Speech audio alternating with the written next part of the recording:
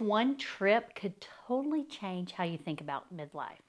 We boarded a plane having no idea where we were going. Literally.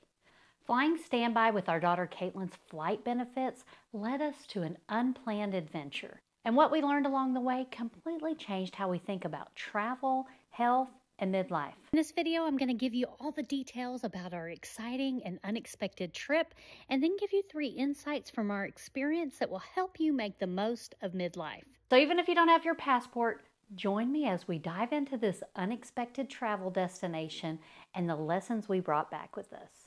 So this is how it all started. Our daughter Caitlin works for an airline, and airlines let you fly standby on their airlines. They also luckily pass those benefits on to her children if she had some, and to her parents. The airlines also have a reciprocal program, so you can fly standby on other airlines as well, but you have to pay the taxes on the ticket if you do that. So Caitlin had been feeling the urge to try to do this, flying standby on other airlines and go to another country. She's fluent in Spanish, and so she wanted to go to a Spanish-speaking country and asked us to go along. So what do good parents do but say yes?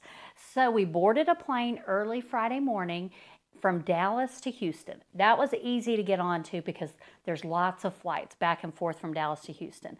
But it was when we got to Houston that we weren't sure where we were going. We'd looked up 3 different options. There was Panama, Belize, and Costa Rica. And we wouldn't know till we got to that airport. We saw which gates were those 3 flights, and we had to see which one we had the best chance of getting on. And I don't know about you, but I'm an Enneagram 6, which means I love to overplan vacations. I have the restaurants picked, the hotel picked, excursions, what we're going to do. Yes, I'm that person.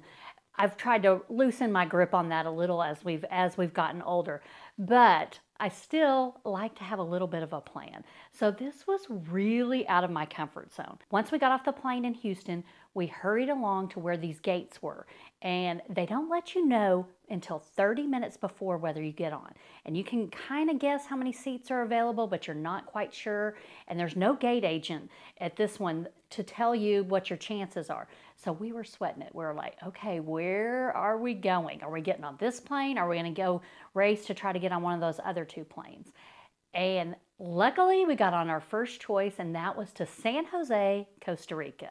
Now, I had done a little research on each of the destinations and found us a possible hotel in each of those places. So as soon as we got seats on that flight, Brady booked the Hilton in San Jose, and it did not disappoint. It was a beautiful hotel. So we knew all we needed to do was get there and get to the hotel and then plan what came next. It's kind of like in midlife. You're excited to get to this empty nest stage, but you're wondering what comes next. What if you had the same anticipation that what is God going to do in your life next, instead of dreading getting older? I think you would enjoy the ride a whole lot more.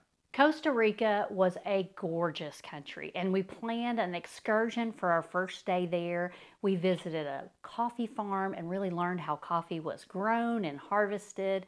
And boy, do they know their coffee in Costa Rica. And then we got to go hike up to a volcano and see an active volcano. It was kind of cloudy for that day, but we did get to see it. The wind blew the clouds away a couple times, so we got to see that, and it was beautiful hiking, a little cold at the top of that. And then we made our way to a wildlife refuge that had gorgeous waterfalls. The whole time we kept kind of like pinching ourselves, like 2 days ago we had no idea we were going to be here in Costa Rica.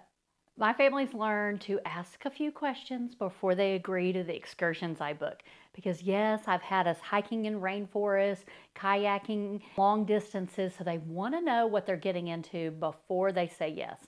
And this excursion this day, it started off slow, but there was a lot of physical effort in the second half of this excursion. My Fitbit told us we climbed 250 floors and took 16,000 steps in this single day. It made me realize sometimes the best adventures are the ones that are unexpected and unplanned. So I'd love to know, do you see yourself more as a planner or more spontaneous? Let me know in the comments. So the first thing that I thought was really important that I learned on this trip is it's so important to stay ready so that you don't have to get ready. Remember, we had no extra warning that we were going on this trip. We didn't know about it even the week before.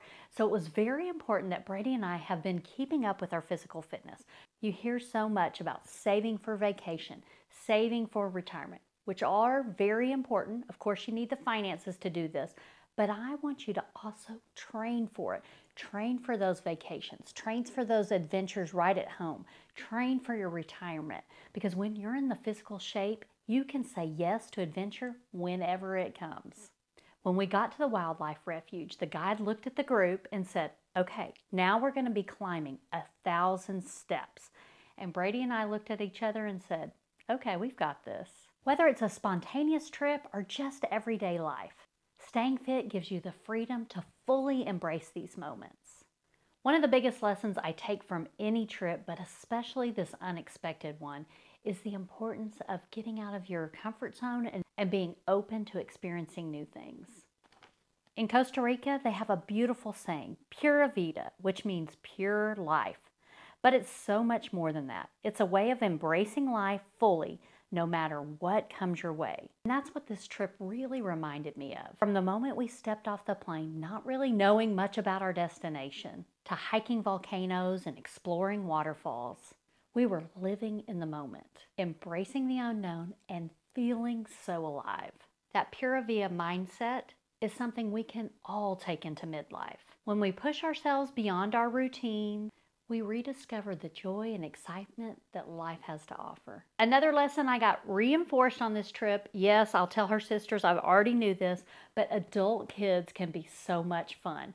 That's another motivation for Brady and I to stay in good shape so that when the girls invite us to do things, we're ready to go. I dreaded the empty nest because I thought I was losing my daughters, but actually they are so much fun as adults and they pay their own way. This unexpected trip to beautiful San Jose, Costa Rica taught us to always stay ready, to step out of our comfort zone, and to always stay curious. These don't just apply to travel, they apply to life. So I want to encourage you, don't wait for retirement to start your adventures. The time is now. Now, if you're ready to simplify your life to make more room for fun, check out this video here where I share 10 things you can quit to create space for things that really matter.